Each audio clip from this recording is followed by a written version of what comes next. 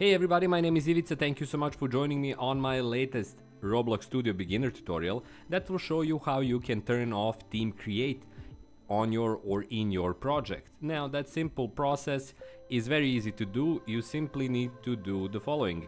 Go to your View tab here, and under your opened windows you have opened or not Team Create, and you can see here View Team Create window. Once you click on it, you'll get the Team Create drop down menu or the window itself. You can of course dock it somewhere else or it can appear somewhere else, but here is my account. To turn off Team Create, you simply go to these three dots.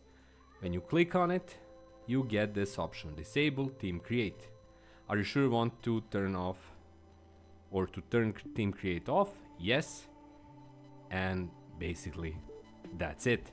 Your Team Create is turned off and you're back at your kind of opening level, and the same process is basically completed.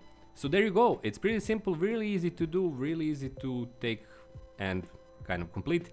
So hopefully this tutorial will be useful to you. Thanks a lot for watching. My name is Ivica. If you'd like to support me, please check out my Patreon page. Please check out my channel memberships. Please check out my books on Amazon. But the easiest, simplest, fastest way to support me is just to subscribe to my channel and be here for my new clips. That's all from me. Thanks a lot for watching and have a great day. Have loads of fun in your Roblox adventures, and I'll see you on my next tutorial. Until then, bye bye.